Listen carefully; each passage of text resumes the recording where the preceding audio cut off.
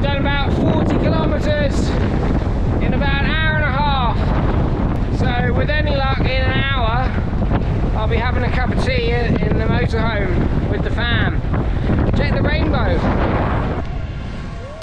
Tiree is the most westerly island in the Inner Hebrides of Scotland. It's only 12 miles long and 3 miles wide, with a population of around 650. Due to its location in the Gulf Stream, Tiree is one of the sunniest places in the UK. It is also one of the windiest, with some months averaging over 20 knots of wind every day. It has always been on my bucket list to go there, so we plan to spend 5 days exploring the island, as I knew it would be one of the best opportunities for getting some time on the water.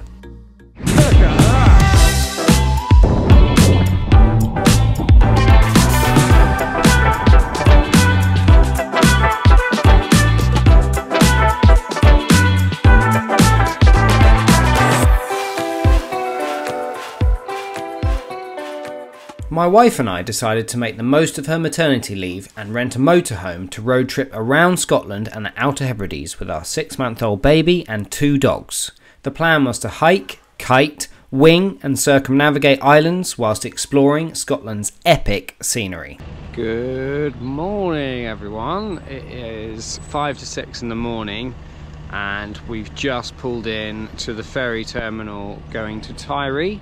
Potentially might try and kite surf around today. Be pretty scary because I've never been there before. I don't know the terrain, the tides are super strong. However, looking like at the forecast and the maps, it kind of looks perfect this afternoon. So we're on the 6:30 ferry today. We'll be there by 10:30. It's a 4-hour ferry. So there's a chance we're going to pull up at the spot at lunchtime, and I've done a little bit of calculating. I reckon it could take me maybe 2 to 3 hours. I've got my yellow brick tracker, all the safety stuff I need, so yeah, we'll see when we get there.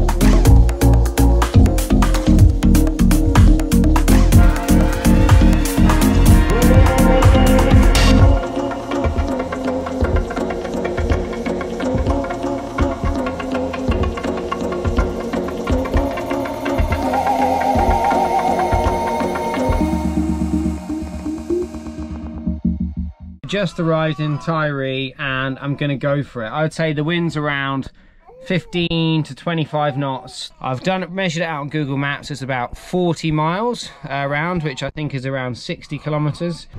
This is me leaving. I've got my yellow brick tracker, which sends my location every 10 minutes. My latest speed is on the Iridium network, so it's super safe. It's what the offshore sailors used. Coming in on the ferry, I had signal. I've also got my phone in a waterproof bag, so I've got plenty of safety stuff. Got my watch, GPS watch, which is going to record my time and speed. Just going over the fence, but check out how cool this is. So on Tiree, the locals have these things called crofts, and it's just this like piece of land that you can pay £10 a night for. And just over the road there's this beauty.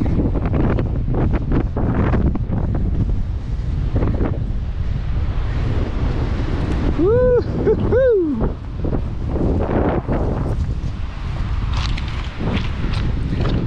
So I think it's going to take me around 2.5 to 3 hours. It's a fair old slog, but not the furthest I've been. But I'm probably more nervous than ever, just because I've never been here before. You know, I'm not familiar with the terrain. I've heard that there's super strong tides in Scotland, which is why I've opted for a kite foil. It's so much faster than a wing foil, so I can get around as soon as possible. Okay, gear wise, I've just got my hands on the new Hopecraft, and I'm going to use a 657 front wing, which is around 700 surface area, with a small tail, the 325, on 102 centimeter mast. UFO 9 meter, You know, it's slightly oversized for today, but I'd rather have more power than less. It just makes me faster. I could probably be out on a 6 or a 7, but it's nice to have the comfort of a 9. Oh yeah.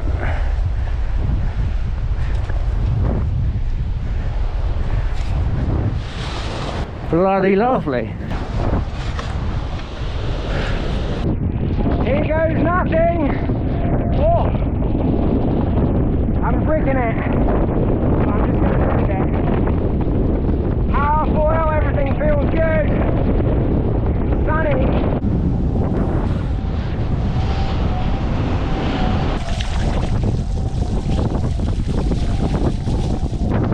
I've been going about 15 minutes or so. I've done 7 kilometres. I'm averaging 28 kilometres an hour. Woo! And it's pretty scary actually. This huge swell, and I'm just in this, the water's so dark, you know, it looks deep. It's just being in like such foreign territory. There's one thing being on the Isle of Wight, which I've sailed a lot, but now being out here solo is something else. But I'm just going to keep pushing on. Like, it'd be so easy just to turn back and bottle it, but just got to get past this headland and through the sound. Right now I'm on the windward side of the island, so getting a lot of swell. Once I get around this corner, I'll be getting into the more sheltered areas, which would be nice. I can pick up my speed a bit. Wow. This is what they call champagne kite surfing. It's like 18 to 20 knots. Beautiful conditions. I've just made it past the northeastern point and I'm now heading through the sound. It's lovely. If ever there was a day to do this, touch wood, I don't want to jinx it, today seems like the day. It's starting to flatten off a bit. So much wildlife. Apparently they saw humpback whales and loads of dolphins and stuff on the ferry earlier, but we missed it. But yeah, it's just phenomenal. And I'm all by myself. I've been averaging around 15, 18 knots. Just taking it easy. I don't want to have any big crashes early on. And I have spotted a bit of seaweed. There's some big bits of kelp, which I hate kelp. Yeah, a couple of lobster pots. Look, we're coming past one now. Don't fancy hitting a trailing line on one of those. One of the hardest things about these long distances is just the concentration. Like, you just, if you don't want to crash, which you don't, you just have to concentrate constantly. I stare forwards and my brain is constantly processing the waves as to how to balance on the foil. And the bigger the waves and the swell, the harder it is to balance. So that first bit back there was tricky, but it's starting to flatten off a bit now. And yeah, luckily, like, tides are perfect. It's still quite late in the day. I set off at 1:30, so ideally I would have left earlier, but however, that was the optimum time with the tides. So far, so good. Right, I've been going half an hour, done 15 kilometers, and I'm doing about 30 kilometers an hour, which is around 18 knots, something like that, 20 mile an hour. So making good time actually. Oh yeah, I feel like I've gone to a different planet. So I've done about 25 kilometers, just coming up to probably 45 minutes I reckon, something like that. So I'm smashing it really. Starting to think I should have gone around the other way. Anyway, just a little stressed, to be honest. It's just being on the leeward side, the downwind side. You know, you feel so exposed out here by myself. And I've got past the first hill behind me. Wind picked up a lot. Crazy stuff down the hills. Woo!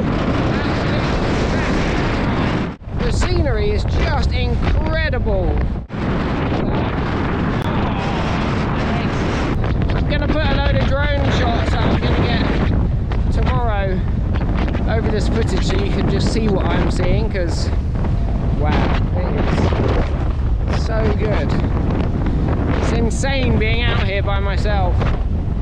Oh, but we're getting there. We're making good time. Oh, nice to not be looking into the sun. It's so intense going around this part.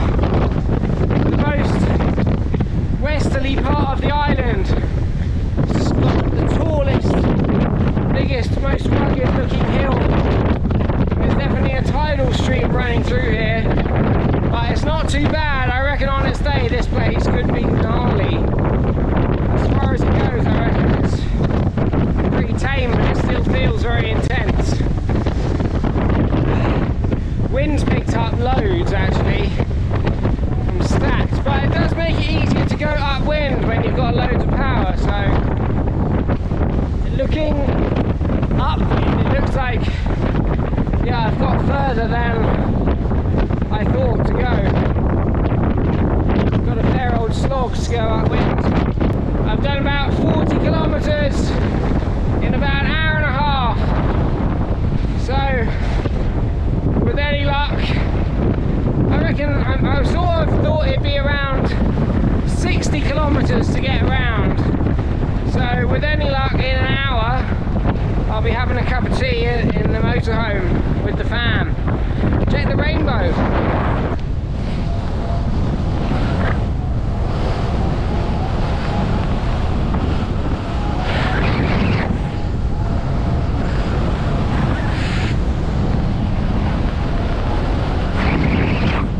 Look at that, that's just insane, isn't it? Wow.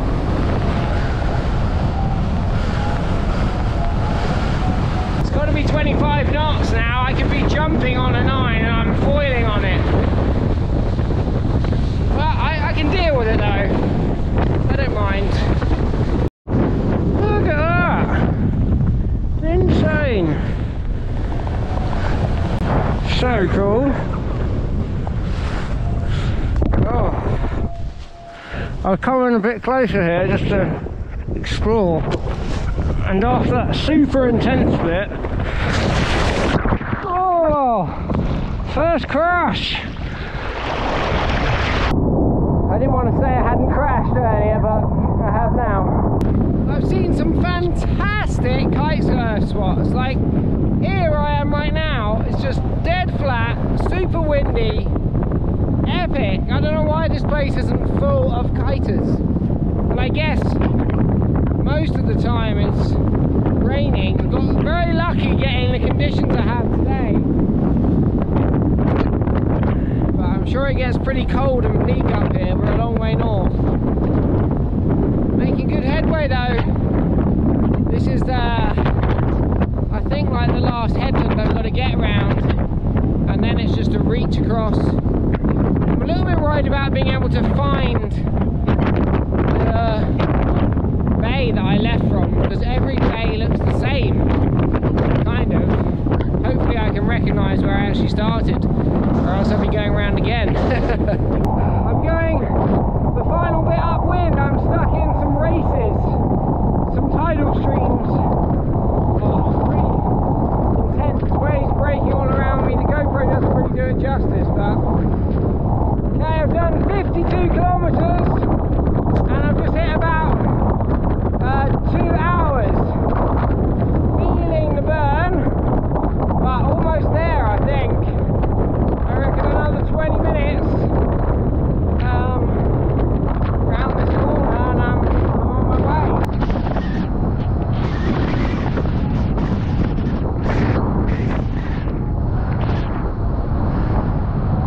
Coming up to 60 kilometres, just over 2 hours. I think I'm round. I'm pretty sure I'm back where I started. I just don't recognise where I started. I think this is me though. I can sort of see a rough shape of a camper van that looks vaguely like mine. I'm still a long way out though. But I'm definitely through all the danger, which is amazing to be out of that stuff. I think this is me right here. Is it? I don't know, I'm gonna have to go check it out. Can't believe it! I think this is me! Oh yeah!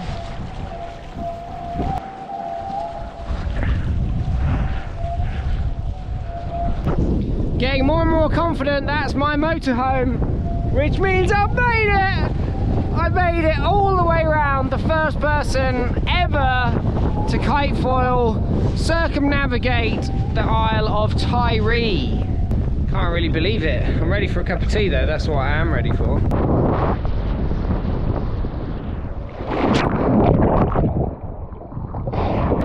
Two hours and 8 minutes, 62 kilometres with an average speed 32 kilometres an hour. No, 28 kilometres an hour. What an amazing session. Woo! Oh my god, windsurfer scared the crap out of me. As far as I'm aware, no one's ever done it before, but please correct me if I'm wrong. Just like that. Well, that's where I started. Wow, I made it. So good to be back at the motorhome, ready for a nice hot shower and a cup of tea. Woo-hoo-hoo! Hi! I was crying. Oh no! Yeah!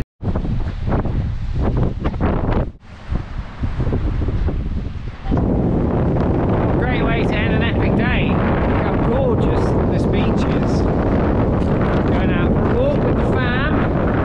But yeah, looking back, I mean, what an incredible experience to get round the Isle of Tiree. Hey guys! Hey!